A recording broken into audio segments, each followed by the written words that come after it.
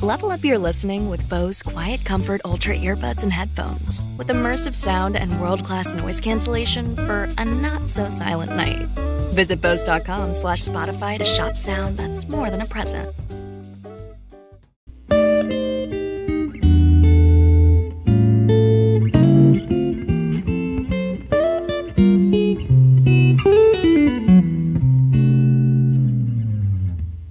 Welcome to another episode of the TMossBoss Show, and in this episode, so it's funny because I've talked about stuff like this before where a person will pass away, and usually this person is famous, a lot of people know them, and I don't know, I thought I had seen multiple people do this, but I guess it was just one YouTuber. But after the person would pass away, so for an example, when the rapper or musician XXXTentacion, when he passed away, right after that, I was seeing videos of people going up to his like grave sighting and was all like, oh, trying to contact them with the Ouija board, or I somehow contacted him through this box, all this other like crazy stuff, right? And there was the YouTuber where I think he was the whole start of it. Like, he's the reason why people are doing this and things. But it is this YouTuber named JayStation. Now, I'm so against this stuff because that's what I don't understand about it. Like, billions. I can't even begin to imagine the number of people that have died. Okay? Everywhere. Numerous people. So explain to me how some random YouTuber with no background history of contacting the dead and then contacting the right person, explain to me how you manage to contact XXXTentacion or Mac Miller or any other famous person that had passed away. And so where it all started, I guess, where this guy was like uploading cringy videos and things. So it was right after Logan Paul had did his Suicide Forest video, and I'm pretty sure everybody remembers that video. So it was right after that, this YouTuber, because everybody was like going off on Logan Paul saying like it was wrong, you shouldn't have done that. And this guy, instead of him saying that, he decides that he's going to travel to Japan, go to this forest, and then record a video out there. And I remember when that happened, too. I remember when I seen his video, and I'm just like, well, that guy's, yeah, he's just honestly just doing that for views. But then seeing him doing all this other stuff, because, yeah, he tried contacting XXXTentacion after he passed. He tried contacting Mac Miller after he passed. And then it went as far as that he's gotten his fans into doing these types of videos where they're like trying to contact the dead. And one of his fans, right after Kobe Bryant had passed away, they made a video talking about, I contacted Kobe Bryant and he answered. My thing is, though, because if I was going to contact somebody, anybody, after I pass, why would I contact somebody I don't know and I could contact somebody that I actually know? I feel like that it would be harder for both parties to talk to each other and we don't even really know each other. Like, that's the stuff where I'm like, man, these people, I don't understand, like, the whole reason, like, people making videos like this, and it's just, it's pointless. It's so stupid. Like, you know you're not, it's like, it's not real. It's not real. But, of course, when they see these videos, they think that it's real. And the YouTuber so this YouTuber like brought it to everybody's attention today. Like, he made this big video about him and stuff, JayStation, and he was what he I can't like what he say, because I had watched the video, like it was right when I had got home. So plus I did take a nap. I should have rewatched the video before I had did this episode. Dang. There is something that he said, I don't know, I ain't even trying to like go back and click to see like what exactly he has said and things, but anyways, no, moving on. Just overall, this YouTuber, he's just a bad person. I wanted to bring that to you guys' attention. Don't subscribe to JayStation. Like, he's over here getting kids making videos like this and stuff, and it's just overall stupid. It's really stupid. Like, I just thought it was just him, but once when I had watched the video and they were saying that the kid did it with Kobe Bryant and things, I'm like, I don't know why people feel like, see, that's why I'm like, after a person passes, like, I don't really like talking about it because I don't want to be that person. I don't want to be that person where I feel like I'm trying to gain views off of them or something. Like, overall, if I do make a video about a person, I will just, like, I'll just pay my respects. Just, like, rest in peace to this person. You know, if anybody's dealing, like, taking this pretty hard, like, contact me, talk to me and stuff. But, to overall, like, because I think that was the one guy. I don't know if it was the same person, but I do remember I seen a video a while ago where the guy was like, he got some, like, ghost box, and he was talking to, dead people, like, after they passed. And then, so that was another thing that this JayStation guy had did. And I was like, bro, you are really, like, desperate for views and stuff. Like, I understand that I barely get any views, but I will never, ever be this desperate for views. Like, if anything, I'll do, like, videos where people know that it's fake, but will watch it anyways. But, yeah, I'm like, it's just sad, bro. But anyways, so he made his girlfriend fake her death. And then, on top of that, made 2 videos talking about, oh, she died, now I'm contacting her.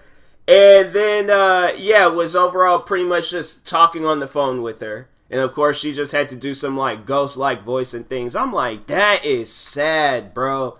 That is sad. Like, I don't think this guy has anything to say about all this stuff. I'm gonna look up his YouTube channel. Oh, he made a response. Why would he make a response? Like, then there's this, I think because, so the girlfriend that was a part of that video, she ended up, breaking up with, JayStation. And, yeah, she just pretty much, like, came out and exposed them and things. I'm like, man, people weird, bro. People are weird. He really, yeah, I need to sit down and watch this response. I feel like I should I should watch it now. This would be a first, though. Me reacting to a video while I'm doing my podcast. I mean, I gotta find something to do. Let me see what tweets he made. But yeah, I might end up hearing what his response is. But so far, I'm not seeing if he has a Twitter account.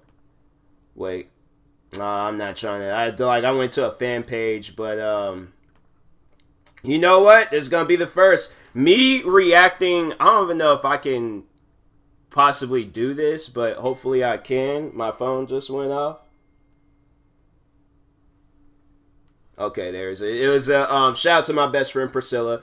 But yeah, she was that was the text message and things. But anyways, all right, guys, so I'm gonna react to a video within my podcast. I think I don't know. I'll just see what he has to say, but overall, probably might not watch the whole video. But anyways, guys, I just got done watching the brand new Keemstar video. Dang, let me just say off the back, like, this dude already has like 14,000 dislikes. Dang, so I got like this app called, well, he even said like how much money he made and stuff off of all the videos. So he has no social media. Okay, fair enough. Just did a dedicated video on me. I don't know any other YouTuber this guy has actually made an entire video dedicated for, guys. So I feel very special. Big shout out to Keemstar for dropping that video, man. You just promoted like 20 of my videos. Thank you so much. I know you're my number one. Wow, bro. That dude, you are cocky. That's somebody that really just doesn't care. He does not care. Like, overall, all the videos, like, reminding you guys, he's done videos on people after they had passed. Not while they were alive, after they passed.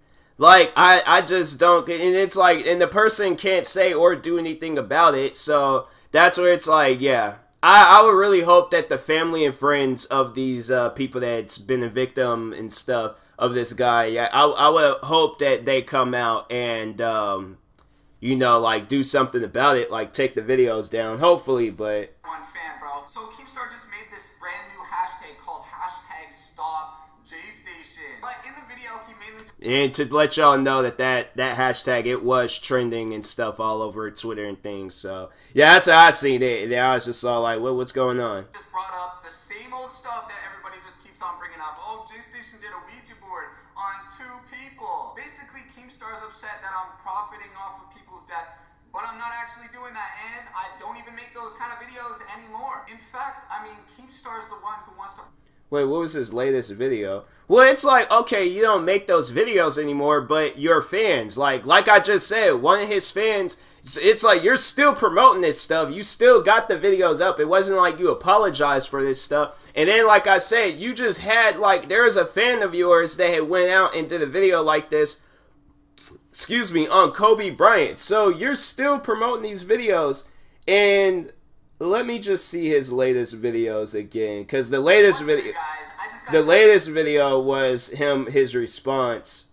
So, oh yeah, and then he did a video where he bought a slave off the dark web, had the man dressed up like it was 1800 or something, but yeah. That's, come on, bro. Like, he said ordering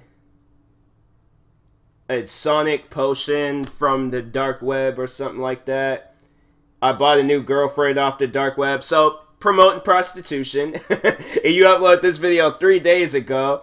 Don't watch Netflix at 3 a.m. And it's, I guess he's never heard the trend Netflix and chill, because I thought Netflix can chill and can happen at any given time of the night. Like, I don't understand, but we bought a monster off the dark web, and then he did a video on his ex-girlfriend that he had fake her death and things. I'm guessing with that situation though, like why she even came out in the video and exposed them is probably because she wasn't getting paid off of that video and things, and so she was just like, oh, well, I'm breaking up with you, yada yada yada, and that's how that whole thing came about. But anyways, calling the evil Tooth Fairy and the Tooth Fairy at the same time. Like, bro, man. Then he was like, a couple of weeks ago, he's like, these YouTubers are trying to delete my channel. Then he said he entered in a different world dimension. Then he was like, we finally unmasked Siri, which is the woman on the iPhones and stuff. Like, we all know who she is, bro. Like, that's been talked about a while ago. But anyways, yeah, it's just like a lot of videos of him like, oh, we bought this off of the dark web. Like, he did one Grinch, Mrs. Claus, a zombie. Then somebody had did like calling my dead boyfriend on FaceTime. So he's like, he doesn't do those videos anymore, but he has a video uploaded a month ago where he's it's a friend, I don't know. It's a video uploaded on his channel titled "Calling My Dead Boyfriend on FaceTime at 3 a.m. Challenge actually worked." So your videos, you're still promoting these videos, bro. You can't sit here and say that, oh, I'm not doing these videos. You're still promoting them, so. Profit off of people's deaths. There's this YouTuber called Total Biscuit who had cancer, like he was laying on his deathbed, and then Keemstar trash talks this guy on his deathbed and says he can't wait to report on this guy's death. Look, you piece of I've been watching you for years. I've been a fan of you for years. Out of the blue, you tweet at me, "You're not news," and then you block me? Why? Oh, I've never even said anything about you at all. Like, now I want to. Now I want to be like, can't wait to report your death. I mean, YouTuber being that's kind of low, man. That's all right. So yeah, that's, I guess, yeah, that's messed up. I don't know, like seeing that. I don't know the backstory behind it, but yeah, that's a little messed up. That's messed up in things, but anyways. I wouldn't wish death on any one of my enemies. But it seems he's like, he wouldn't wish death on any of his enemies. No, you'll just make like 2-3 videos on them saying, oh, contacting them, and then them apologizing, or me and them talking and things and squashing the beef after they had died. Like, alright, it's funny how it's just like, I know his videos, don't even watch his videos, but I just feel like those would be the videos he would upload if his enemies had died. Star just can't wait for his enemies enemies to die so he can make a video and make money off of them dying. And just to be clear, I didn't make any money off of those Ouija board videos that I did. In fact, when Etika died, I donated $5,000 to his family, which Keemstar even still trash talk. But you know what's funny about that whole thing? Keemstar is the one who actually killed Etika. He's the actual cause of Etika's death. What? He actually killed a guy. Okay, so for those that don't know who that YouTuber is, Etika. So last year, there's this YouTuber that had committed suicide, sadly. And in the video, he was saying, like, I guess, like, I don't know, like, so the Etika guy had uploaded a video before he had passed away. Like, pretty much it was like, I don't know whether it was just like his like suicide note or his just like, you know, his final video or what he wanted. But anyways, yeah, he uploaded this video and then he had like thanked Keemstar. I thought they were cool. Like, I think more so, I think the reason why a lot of people would think that they had beefed was because Keemstar didn't like the fact like how this dude was acting on like the internet and things. Like this Etika guy, like, and I guess I can understand like Etika's situation because from what I heard, like he suffered from like some like issues and things. Like he was suffering from some stuff. So I don't know, maybe Keemstar didn't fully understand that, but I wouldn't necessarily blame Keemstar on Etika's death. Like there is a lot going through this man's mind. And it wasn't like the last video he did. It was strictly about Keemstar and stuff. So that's, I'm like, I'm not hearing that. I'm not hearing that. I feel like that, okay, you might have had him on the first one where it's like he wished death on somebody or he was just like, oh, can't wait to report on your death and things. But with this one, I'm like, nah, that's a miss, bro. Like, you hit the first one, but you missed on this one. Like, you can't blame... and it was like, and then Keemstar, even after he passed, it wasn't like he was doing these, like, he did do a video reporting Etika's death, but he overall wasn't, like, saying anything. I don't remember him saying anything bad. Maybe I need to go back and watch the video, but as I recall, like, he just, yeah, he talked about Etika, like, but it wasn't, like, in a bad way or anything. Like, he, you know, like, overall, yeah, I think he just was reporting on his death. Like, that's what he does. He's a reporter and things, but... Stop anybody, they need to stop Keemstar, okay? He's out here literally causing guys to go suicide, okay? Here's Keemstar telling Etika to jump off a cliff. Etika has lost his mind. Like the third time. We even talked about the 2 other mental breakdowns that Etika had here at Trumbler. Why do you fear death? Well, that's what I'm saying. It's scary because if you really think about it, then why live? Just jump off a cliff. The world will be better off without me. At least learning from my lesson. Keemstar, I wish you the best, my nigga. I mean, damn, we probably would have still had Etika if it wasn't for Keemstar. On top of that, it's like I said, you can't blame this man's death on like, or you can't blame like this guy alone. Like, there's a lot of things that was going on through Etika's mind. Like, I like read a little bit about like why Etika did what he did. And I don't agree with his actions. I felt like that he definitely could have been here today with us. That's no doubt about it and stuff. I just don't necessarily agree with the actions that he took. But I think from what I had read and from what I can say, I can't confirm it, but from what I can say about the whole situation was that he was dealing with a lot of hate on YouTube. Like, the hate and all that stuff had got to him. And overall, it was like, I don't blame Keemstar and things, because from what it sounds like that these guys was cool, but they just kind of had like a weird relationship and stuff. So I don't know. Like, I mean, it's funny how he shows the video of Etika, because the other voice that y'all heard, besides mine and besides his, was Etika's voice. And he was just all like Keemstar, I hope you do like best, or like do your best and things or something like that. But yeah. Like, it wasn't like he badmouthed Keemstar or Keemstar badmouthed him or anything. Like, that's just how they talk to each other and stuff. Like, friends talk to each other like that and things. Like, I don't know how many times me and my friends, I don't say that type of stuff to my friends now because I just know how serious that subject is with suicide and things. So that's why I'm like, I don't know, maybe other people and things, but with me, I'm like, I don't really cross that boundary and stuff, but...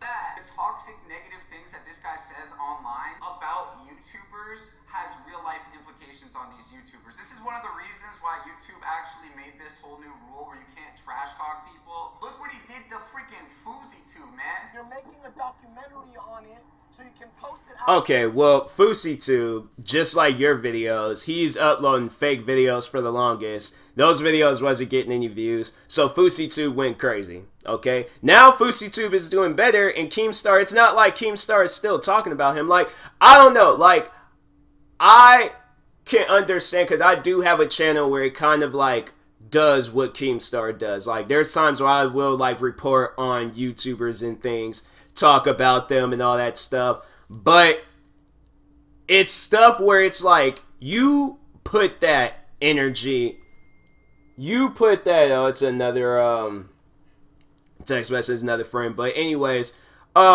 yeah, you put that message, you put that energy in those videos out there on YouTube. So, what do you expect when you, like, when you want people to watch those videos and stuff, like, what do you expect, bro? Like, I don't know. With FouseyTube, I feel like FouseyTube's a bad example in things. Like, I don't know, FouseyTube, it seemed like that he was bringing all this stuff on himself. So, and I think, yeah, he's doing better for himself now. I don't know. I haven't really watched his videos or anything, but yeah, I'm like, yeah, FouseyTube, I mean, this is like before even Keemstar. Because, like, my thing is, though, FouseyTube will come out, and I don't think people realize this about Keemstar. People will come out with these videos first, and then Keemstar will report on it afterwards. It would be different if Keemstar was reporting on this person before they even came out with any videos and things. Then that will be like, okay, like, this man's just full-on bullying people. But when they're coming out with videos like FouseyTube, for an example, FouseyTube was coming out with videos talking about, oh, I'm selling my house, or I'm living with YouTubers, or I'm starting fights with YouTubers, or when he said he was going to record a song with Drake. Drake doesn't even know who he is. Drake doesn't even know who he is. And all this other stuff, like, my phone's, like, really, I think I'm gonna have to, you know what, because, no, my phone is blowing up, so, but anyways, like, JayStation, look, your videos, the videos that you promoted is nowhere near the videos that Keemstar promoted. I'm gonna say that right now. I would rather upload the videos that Keemstar does rather than your videos. Like, why would I just feel like that's overall just disrespectful to the, like, family of these people that passed away, because how would you feel if somebody was milking one of your friends or one of your families, like, milking them for views, making all these different videos like, oh, contacting JayStation's mom, or contacting JayStation's sister, JayStation's brother and stuff? How would you like if people was making videos like that? Because me, I would be like, okay, well, obviously these videos is fake. Like, and they just probably have, like, a voice recorder and just changing up the voice a little bit, but, or just, like, using, like, previous footage of them and then just using it for the video and stuff. That's why it's like, when I heard, like, the XXXTentacion one, and it was just like, oh, contacting XXXTentacion, you can hear his voice, some old, like, dumb clickbait and stuff. I was just all like, it's most likely, it's not like this man had, like, never spoke before on YouTube or with his music and stuff. Like, they probably, yeah, just took apart his music, because it's, for those that don't understand, like, it's very easy to gather up, like, a song and then just make it a cappella. I've done that myself numerous times, and then, like, silence it out, muffle out the beat, and then just have it where it's just the voice recording. Like, yeah, I've done that myself. There's a program that I use where it makes it sound like you're like some ghost-like figure or something. So that stuff is easy to do. It's very, very easy to do, alright? But, my phone, man. But anyways, now I'm going to go ahead and end this episode here. I'll probably talk more on this tomorrow. I waited a little bit too late to record this episode and things. My apologies. But yeah, thank you guys for watching and or listening. Yeah, we need to put like, all bad YouTubers. I mean, you know, there's some worse than others, but JayStation, like, come on, bro. Like, you promote these videos, it ain't like you even, like, came out and apologized for these videos. I'm gonna probably, like, watch the rest of this video off camera, and I'll probably report the rest of it tomorrow. There might be a part 2 to this, but let's see where it goes and things. But anyways, I will talk to you guys later. Thank you guys for watching. Like and subscribe if you're viewing this on YouTube. Follow or subscribe if you're viewing this on the podcast streaming service. And if you're purchasing tickets from SeatGeek, make sure you use my promo code TMossBoss. It will knock $20 off your first purchase. And no word yet on the next brand that I'm going to be promoting at the end of my podcast. So keep you updated. I'll keep you updated. Hopefully, fingers crossed. Hopefully we get somewhere with this. I think we're gonna be getting somewhere. Hopefully, but anyways, yeah. Talk to you guys later. Thank you guys for watching or listening, and peace.